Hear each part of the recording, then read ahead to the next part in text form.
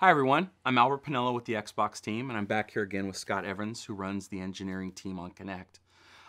We've already covered on Kinect some of the tips and tricks to get it set up when you first take it out of the box.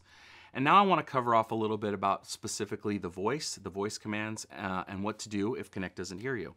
Let's talk a little bit about the actual voice commands. There's a lot of really cool voice commands. Again, at home, I've completely moved over to using my voice. But there's some sophisticated commands and the cadence that you talk to Xbox. Just think of Xbox as another person in the room. Speak to it in a normal speaking voice. Don't try and yell at it. And you address it with Xbox as the keyword, and make sure that you have a good kind of pause before and after so that it knows that you're talking to it. Don't say Xbox pause, hey Albert, how's the weather? It won't be able to hear the difference between that speech command and my conversation with you. So give a little bit of a pause before and after your command. So Scott, once I have Kinect set up and it can hear me, we actually have some pretty powerful voice technology that powers the system.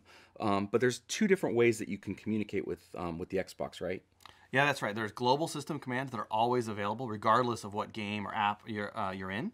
And then there's what we call see it, say it mode, which allows you to speak to the specific on-screen elements of the app that you're in at that given time. Yeah, so give me an example of how the global commands work. Yeah, so let me show you. And a good example is just the go to command. Xbox, go to Titanfall. Xbox, go to Internet Explorer. Xbox, go home. So you see, regardless of what app I was in, that go-to command was available, and I was able to jump from one place to the other. Talk to me a little bit about the see it, say it mode and how that works. Yeah, with see it, say it, basically any of the text and items on the screen you can speak to as a way to navigate them. And you can bring that up by just saying Xbox select. So I'll do that now. Xbox select. And now any of that green text, I can just speak and it'll go to it. Titanfall. And this allows me to basically talk to the app in front of me in what we call active listening mode. When that text is green, you can speak it. So I can use global commands to go to different apps, and then it'll stay green, and then I use the see it, say it mode to actually speak anything that's on the screen and activate it just like if I was using my controller. Yeah, that's right. And then you can also use that to continue to navigate from one place to the next. You can go into settings, you can go into Netflix, and then while you're in Netflix, you can even be picking the items within your Netflix queue. Awesome.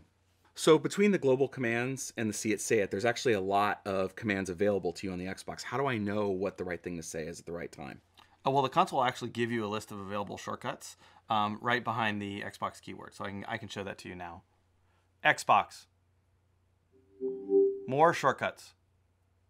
Now here we see on screen a full list of commands that are available. These are the global system commands. We also have these on a PDF on the website as well. Cool. Another thing that I think is awesome a lot of people don't know about is I can not only use my voice to control the actual device, but I can use my voice through the IR blaster and Kinect to control other devices in my living room, right? Yes, yeah, absolutely. My best example of this is the Xbox volume up command. When you use that, it'll actually IR blast and can tell your TV or your receiver to turn the volume up. So you guys just recently added a feature that I can set how much the volume goes up or down on my own. Before, I think it was 3. It would go up 3 notches every time. Yes. But we can actually change that now. Right, it's configurable now, right in settings. I can show you. We'll just go over here into settings. And we'll go into the TV One Guide section. And then under troubleshooting, there's an audio option. And under here, we can see volume change :3. That's saying that when you say Xbox volume up, it'll change your volume 3 notches. And if I select this, I can change that from anywhere from 1 to 10 notches with one voice command.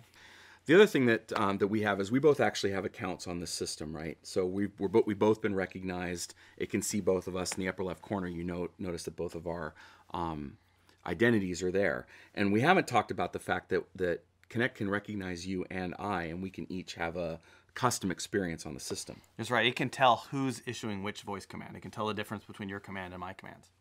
So right now, this, for instance, is on your profile. That's right. Because it's red. Xbox, show my stuff.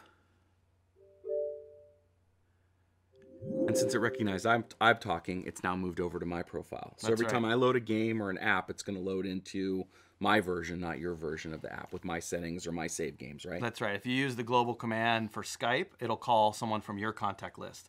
If you go to notifications, it'll show your notifications. And if I tell it to go home, it'll go to my home. Xbox, go home. And there it is, my home. Back to you. Well, I want to thank Scott for taking us through some of these tips. There's a lot of powerful stuff that you can do with the system. One thing I always tell people is, just like the first time you play a new game, you're not going to be a master at it right away. So I always suggest when you first get Kinect set up, spend some time. Spend some time with the voice, learning how the voice commands work. I know at my house, I can't go back. Once I can control my audio system, my entertainment, and my games with my voice, it's a really powerful tool. So for all the people out there, when you get your system set up, watch the video, take some time to learn the system, learn how to communicate with it. You're going to have a way better experience. Thanks, everybody.